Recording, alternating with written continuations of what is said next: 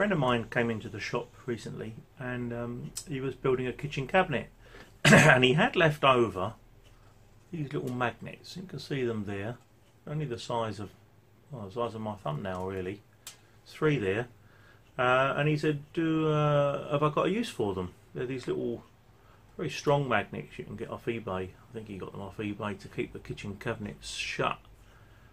So I took them, and for a week I wondered, what am I going to do with these magnets? They kept sticking all my tools together. Drove me nuts really. So I thought I should try and make something with them to do with harmonicas. So what I've come up with is this. Now this is obviously Friday and it's time for a bit of fun, but I come up with this. You can see that there. Very, very interesting.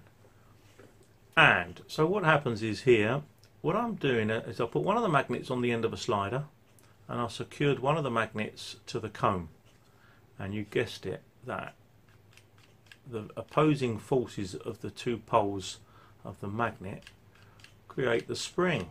Look at that, create the spring. Good thing about this is that to take the slide out, you only need to remove this one screw and take the slide out. Look at that, fantastic. So to put the slide back in, put the slide back in, might put the screw in, but there you have it. So you have an opposing magnetic slider. That's it for today. I'm not going to take this any further than this. It's not something that I'm too interested in making. I just needed to make something to show my friend that I used his magnets, and there we are.